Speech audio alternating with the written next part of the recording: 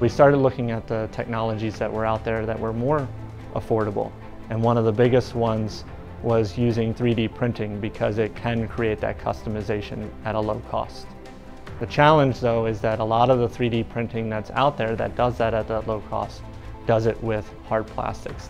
Traditionally, more rigid thermoplastics like ABS and PLA have been used. A little more rigid, not as conformal. It's not very comfortable and it doesn't really allow them to pick up things easily.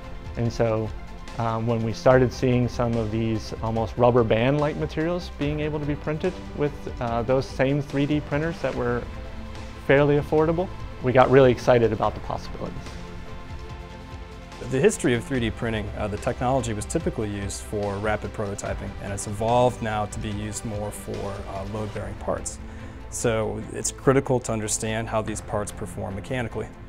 And then we want to integrate this knowledge that we've gained from this testing into computational tools that allow us to predict how those hands will perform. And so we test different temperatures, we test different speeds of that manufacturing process. We do a matrix or a test matrix of all these different properties that we can control. So it gives us a way to computationally build, if you will, and sort of test a design in a computer before we actually produce it physically. And so now we're able to design at a faster rate, and we're able to predict how these designs will work without having to have all these mechanical tests.